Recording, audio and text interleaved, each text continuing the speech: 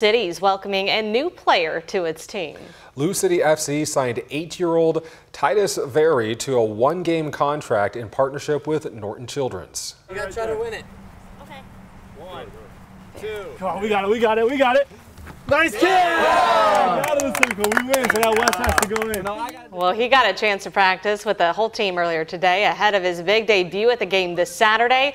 Titus suffers from a rare form of cancer that affects the eyes. His mom explained what this opportunity means for him. It means everything to see him just like being, I guess, normal. Like just be able to just run around and play. Not think about what day it is and if he has chemo, because he knows what day it is, and if next day he has to be accessed and stuff, and he gets worried about it. It's nice to know that he knows tomorrow's a soccer game and he's happy.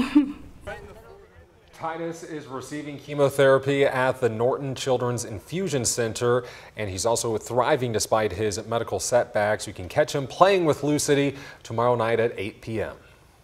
How special is that? Very nice. You know, when you can make dreams like that come true. Well, we can't wait to see him out on the pitch. If you have a reason to smile, text it to us at 502-582-7290.